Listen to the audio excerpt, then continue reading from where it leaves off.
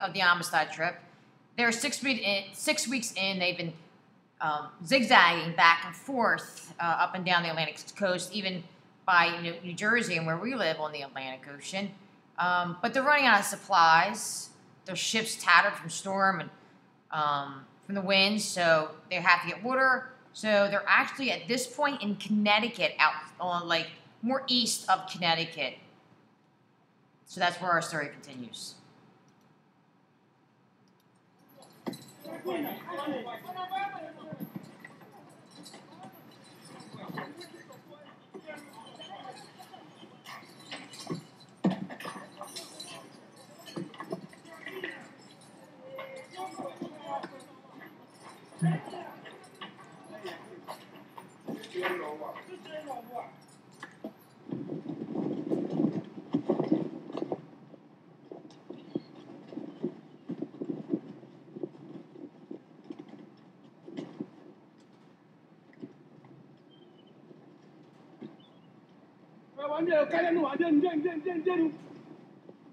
Jolly.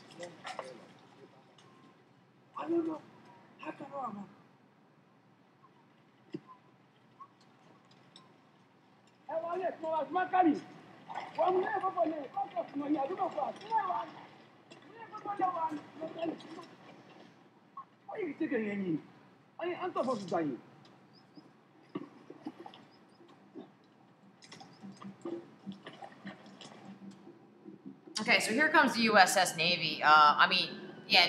Navy. I believe this is the George Washington ship. So they are going to capture the Africans. They are in the north. However, this is where the court case will come in.